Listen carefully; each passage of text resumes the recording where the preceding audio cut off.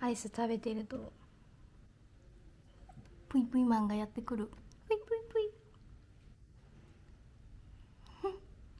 食べ物じゃないけど。こ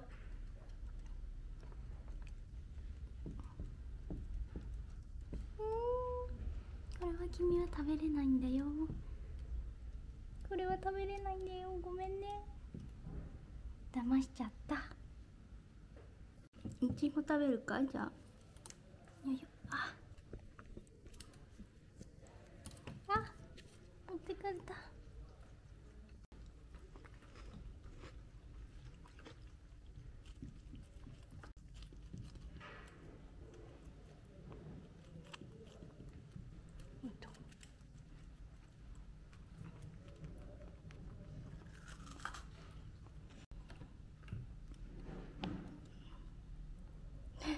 玄米がめっちゃピカーンなってる。どう？いちごあんまり好きじゃない？つむちゃん、つむじはガンガン食べるよね。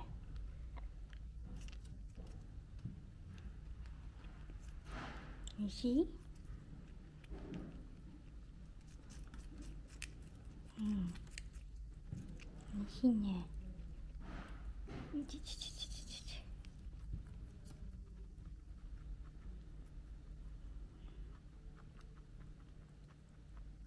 どう？玄米おいしい？いらないんかい。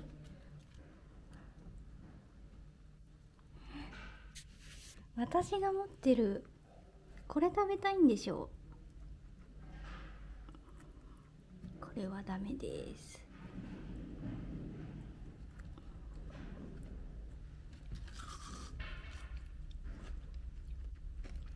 ね、これはダメです。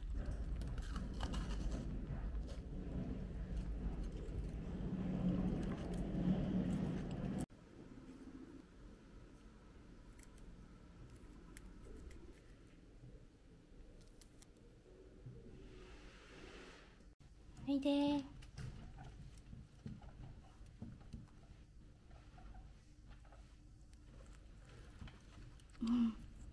いちご本体は好きじゃないけど、いちごのヘタは好きなんだね。